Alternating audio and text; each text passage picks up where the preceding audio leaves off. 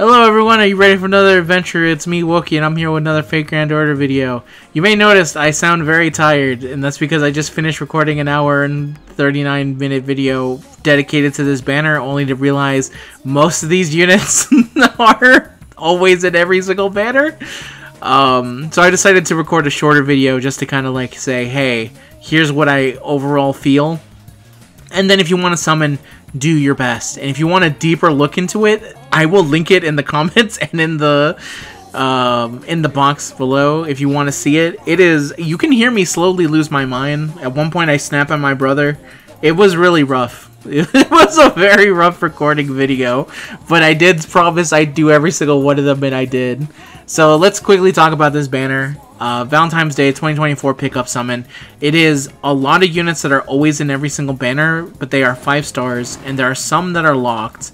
What are the benefits of actually summoning for units that are usually always on every single banner? Well, the one thing is that typically units that always are on every single banner don't have their own rate ups. So, for example, even though Saber over here, this is a bad example because JP recently got a ticket that gave you a free Saber. So let me move on to Dioscuri. Dioscuri, for example, how many chances are you going to get to actually have a guaranteed chance at Dioscuri? The answer is not a whole bunch, and the reason is because Dioscuri is in almost every single banner, because they are not locked in any kind of way. They're not limited. They're not story locked. They're not anything. So you can kind of just go for them at any point, or else at the same time they're also on tickets where it's like pick a free 5 and then they would be one of the picks there. So it's kind of like there's no real reason to summon for them unless you just badly want to guarantee them. I say that, but the units that I will pick out are the ones that are actually technically limited. Then I'll say, hey, if you are going to summon for any of these units, I think these units are probably likely worth summoning for because of how hard it is to actually get banners for them. Number 1 is, of course, Quetzalcoatl, even though she comes back closer to the end of December, I believe. Shut up. She's still a very hard unit to get. She's also a very lovely unit. I wasted a lot of time talking about how good Quetzalcoatl is in the other video, so if you want to check that out, you can check it out there. But she is story locked, which makes her a big pain in the ass to get more copies for, so this would be your best chance of getting them. Queen Maeve is kind of the exact same way. She is both a single target writer who is story locked, and it's a big pain in the ass to get more copies of her. I will say at MP1, she's perfectly serviceable for what she needs to do, and you don't really need her at MP2. There are some people who just like getting MP2 because they like the unit, and I think that's a perfectly valid way to kind of summon for a unit and do it that way. We have Lancer Saber over here, who is also story locked. It's really weird right now. She's a usable AoE Lancer. She's usable. And I'm a little bit weirded out on how to talk about AoE Lancers sometimes, because either I don't bring her up and someone brings it up in the comments, or I bring it up and then someone says you shouldn't compare it to all of them. So it's a damned if you do, damned if you don't. But every Lancer has to live in the shadow of Melusine. If you have Melusine, there's really no reason to ever use any other AoE Lancer unit, unless you just really like them or want to have fun with them. That's different. If you're thinking in terms of pure power, there's no reason to ever use another one. But if you're thinking of it in different ways, there's always valid reasons to use other units. And she's actually usable. She has a 50% MP charger that you can use, and it's perfectly solid and perfectly good. I think she kind of has a little bit of problems with some damage, because it doesn't look like she has too much damage from what I can remember, even though I literally just talked about her. And yeah, she's there, and she's story locked, so you don't get a whole bunch of her. I wouldn't mind having her because I actually really like her. That's one of the reasons why I went for the summer version, is because I really like the character, and it's almost impossible for me to get her. I've been wanting her for years, and she's just never on any banner that I can justify summoning on, ever. And then the other one, and the last one of it, is Setonia, who is a Ilya. She can fight against dragons. She's single target. Arts related. She has a bear called Shiro. Really cool if you're a big fan of Ilya, like Lerp was. I mean, Lerp still loves Ilya. He just doesn't play FGO anymore. And he had her NP5 before he stopped playing the game anyway. I think his quest to get Satonia is one of the reasons why he stopped playing the game. Because on Valentine's Day, there was a banner where it was a 50% chance of getting Murasaki Shikabue and a 50% chance of getting Satonia. And he just wanted one copy of Satonia, and he left that banner with an MP5 Murasaki. And he never used her. Not once. Until he stopped playing the game, he never stopped hating Murasaki Shikabue. Which is a shame, because I would love to have his NP5 Murasaki. And yeah, those are the only units that I would consider limited. It's really weird, because story-locked units are limited with extra steps. They are just as hard to get as limited units, if not harder. Because when they do offer the chance of getting a free 5-star ticket, sometimes they'll offer limited units, and then Quetzalcoatl will not be on it. And sometimes they'll offer free units, and Quetzalcoatl will not be on it. They have to very specifically say free, not free units, because I gotta stop saying free units, but units that are on every banner, and story-locked units, because they are technically considered limited units. It's just an extra step of limited. Which makes them very hard to get. And yeah, that's basically this banner. If you want my advice as to not summon for them, obviously if you love any of the units here, like I would never tell someone don't summon for Quetz. But there's obviously a lot of banners coming this year. I think every single banner that I talk about is going to live in the shadows. My favorite phrase that I love to say, apparently.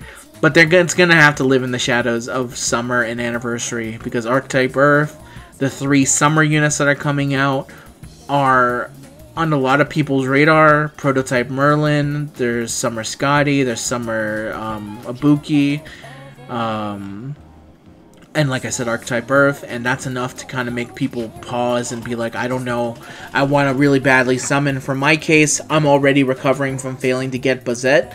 If I had gotten Bazette in like a single multi and a bunch of, I would have saved those last 2 multis to try for Quetz. That didn't work out that way. I failed to get them, so I'm just going to have to skip Quetz's banner and just not look at it and attempt to kind of live my life that way. And yeah, that's kind of what this banner is. I did promise I would talk about it, and I do talk about it. I'm going to link the video. You can see in the comments or check the box below. I forget the fuck the box is called that is below every video, but it's in there too. And yeah, I spent a lot of time talking about that banner. I'm tired. I was gonna hope to record other things. I'm not gonna record anything else. I am done. I wish you the best of luck on your summons if you go for them. Hopefully you were able to pull Bazette if you were able to get Bazette. If you want to know which one of these units I think are actually like good, that I have enough experience with, Saber is actually good. Altera is on. I would be really interested to use her with the buff, which is coming with the Fates, not Fates Day Night, with Learning with manga. Mine is Bond 10. I wouldn't necessarily call her good in the current state that she's in, but she does get an MP charger that gives her at least 30%, so that makes me at least want to put her in usable.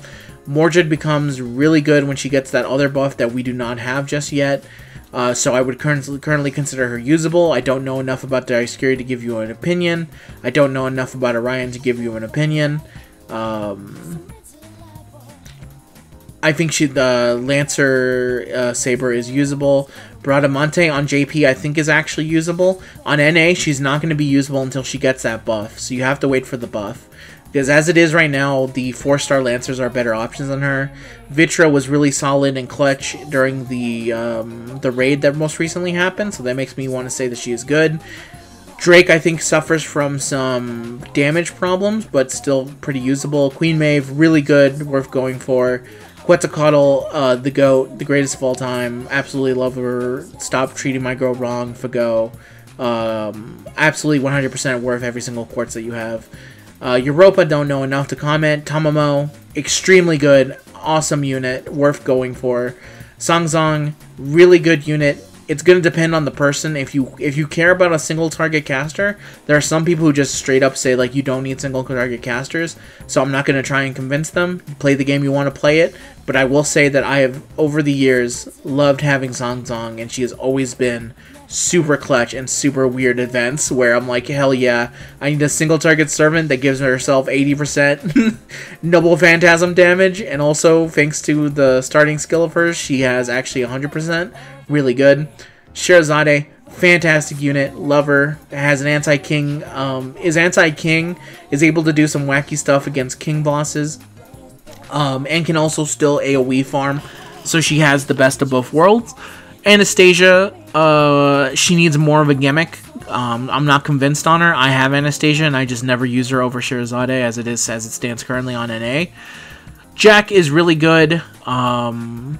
I never use her nowadays, but back in the day, I used her a whole bunch. What changed? I got Kama, and Assassin Kama is so good. There's no reason to use any other assassin quick unit at all. So it kind of makes Jack suffer a little bit, but even though she's an early unit, still a very solid kit. Asuka Bahime actively confuses me. I have no idea if she is good or bad. Ask Hime fans, feel free to tell me. Nightingale suffers from being a berserker with a really interesting kit, with 0 guts and she dies instantly. Galatea, I think, is usable, but just isn't Vlad. Jean d'Arc is a unit that I would never use in stall teams, because I'm not a fan of stall teams.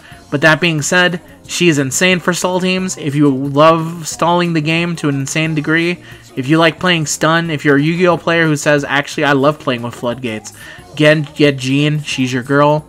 Janako, usable, but not in a way that really stands out to me.